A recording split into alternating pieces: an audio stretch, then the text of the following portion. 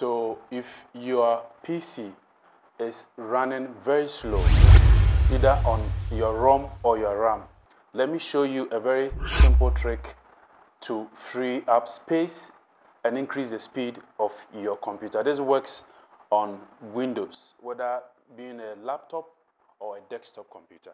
All right, so the first thing you do is to go to Start and then type run, R-U-N, and hit enter.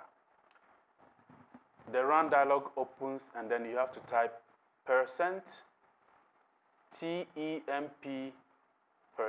and hit on the enter. All right, this shows you all the temporary files and folders on your computer. Okay, so whenever you open a file or any folder, it sits on a temporary folder on your computer that occupies space and takes a certain amount of your RAM. Okay, so what you have to do is to press Ctrl A and hit delete. So you have to empty this temporary folder. Okay, it's temp. It's called temporary folder. Hit on delete and click on OK.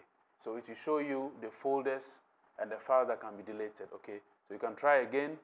If the remaining files does not delete, meaning that these files are being currently in use. Okay, majority of the folders should be deleted. When you finish, you just close it and you see a difference between your previous space and now.